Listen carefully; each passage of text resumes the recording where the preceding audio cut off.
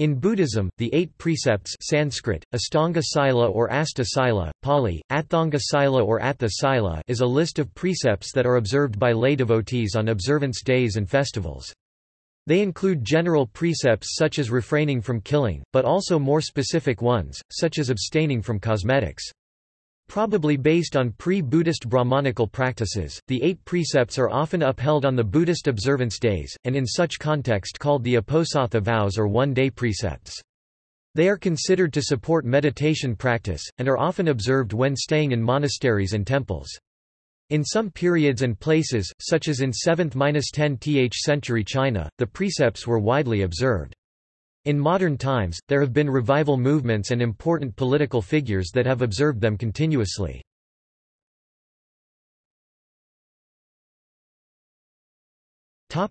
Description. The first 5 of the 8 precepts are similar to the 5 precepts, that is, to refrain from killing living beings, stealing, wrong speech and to abstain from intoxicating drink or drugs, but the third precept is abstinence of all sexual activity instead of refraining from sexual offenses. The final 3 precepts are to abstain from eating at the wrong time after midday, to abstain from entertainment such as dancing, singing, music, watching shows, as well as to abstain from wearing garlands, perfumes, cosmetics, and personal adornments, and to abstain from luxurious seats and beds. To surmise, following anthropologist Baron Terwheel's translation from Pali language used in Thai ceremonies, I undertake to observe the rule of abstinence from taking life. I undertake to observe the rule of abstinence from taking what is not given. I undertake to observe the rule of abstinence from unchastity. I undertake to observe the rule of abstinence from false speech. I undertake to observe the rule of abstinence from intoxicants which cause a careless frame of mind. I undertake to observe the rule of abstinence from taking food at the wrong time. I undertake to observe the rule of abstinence from dancing, music, visiting shows, flowers, makeup, the wearing of ornaments and decorations.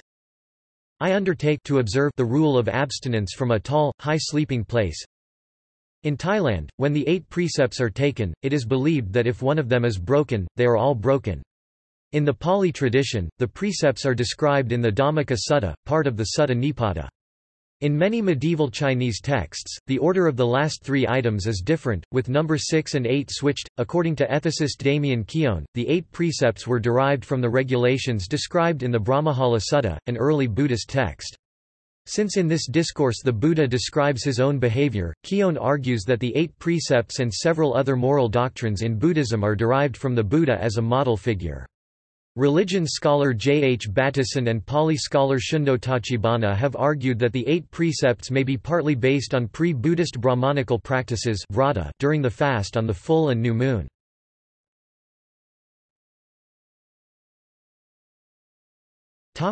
Practice. On regular observance days Sanskrit, Pasada, Pali, Uposatha, Buddhist lay devotees often observe the 8 precepts. In that context, the 8 precepts are also called the Uposatha vows Sanskrit and Pali, Upavasa, Sanskrit, Pasadasila, Pali, Uposatha Sila. When laypeople stay in a Buddhist monastery or go on a meditation retreat, they also observe the 8 precepts often. They are also upheld during yearly festivals such as Vesak. Presently, the Uposatha vows are mostly associated with Theravada Buddhism in South and Southeast Asia, but it was a widespread practice in China as well, and is still practiced. In practice, in Theravada traditions, the precepts are mostly observed by faithful devotees above 40 years of age. Since the 8 precepts are often observed for one day, they are also known as the one-day precepts. Sometimes a formula is recited confirming the observance for one day and one night. I undertake to observe in harmony during this day and this night these 8 precepts that have been designed by the wisdom of the Buddha. Observance does not need to be temporary, however, some lay devotees choose to undertake the 8 precepts continuously to improve themselves in morality. The 8 precepts are also undertaken by people preparing for ordination as a monk, sometimes called anagarika in Pali or Pha Khao in Thai. Furthermore, many nuns in Buddhist countries, such as the Mae Kai in Thailand or the Dasa Sil Mata in Sri Lanka, observe the 8 or 10 precepts all the time as part of their way of life.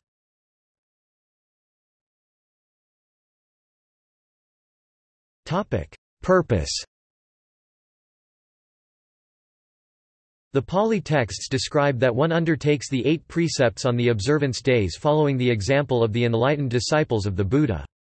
The 8 precepts are meant to give lay people an impression of what it means to live as a monastic, and the precepts may function as the thin end of a wedge for attracting some to monastic life. People who are observing the 8 precepts are sometimes also addressed differently. The objective of the 8 precepts is different from the 5 in that they are less moral in nature, but more focused on developing meditative concentration, and preventing distractions. Indeed, in Sri Lanka, lay devotees observing the 8 precepts are expected to spend much time and effort on meditation, focusing especially on meditation on the parts of the body. This is intended to develop detachment. Among the 8 precepts, the 3rd precept is about maintaining chastity. Buddhist tradition therefore requires lay people to be chaste on observance days, which is similar to the historical Indian tradition of being chaste on Parvan days. As for the 6th rule, this means not having food after midday, in imitation of a nearly identical rule for monks.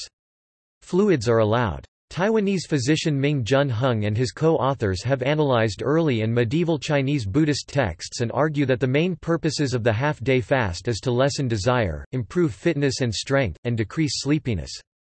Historically, Chinese Buddhists have interpreted the 8 precepts as including vegetarianism. The 7th precept is sometimes also interpreted to mean not wearing colorful clothes, which has led to a tradition for people to wear plain white when observing the 8 precepts. This does not necessarily mean, however, that a Buddhist devotee dressed in white is observing the 8 precepts all the time. As for the 8th precept, not sitting or sleeping on luxurious seats or beds, this usually comes down to sleeping on a mat on the floor. Though not specified in the precepts themselves, in Thailand and China, people observing the precepts usually stay in the temple overnight. This is to prevent temptations at home which break the 8 precepts, and helps foster the community effort in upholding the precepts.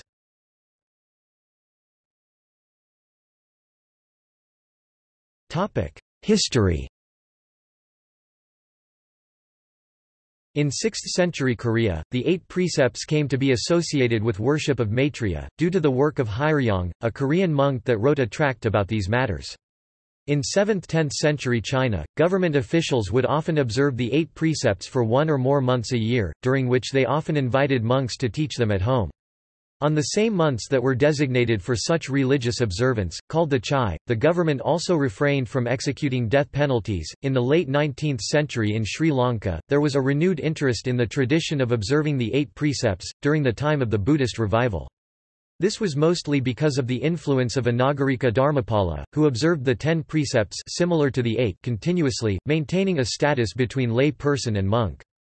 The interest was further fostered by campaigns emphasizing Buddhist religious practice on traditional observance days. In the 1980s and 1990s, Thailand saw the rise to popularity of the politician Chamlong Srimwang.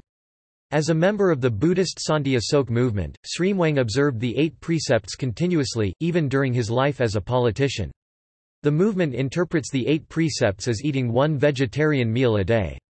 Srimwang's strict life following the precepts has led his friends to call him half monk half man. Just like the Santi Asok movement, the Thai Dhammakaya temple also emphasizes 8 precepts, especially in their training programs. In Sri Lanka, in the 2000s, the 8 precepts were still observed with great strictness, as was noticed by religion scholar Jonathan Walters' field research. In Theravada traditions in the West, the 8 precepts are observed as well.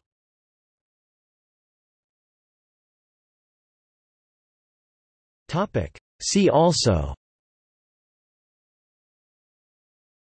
Tin Exa Trung Tam Citations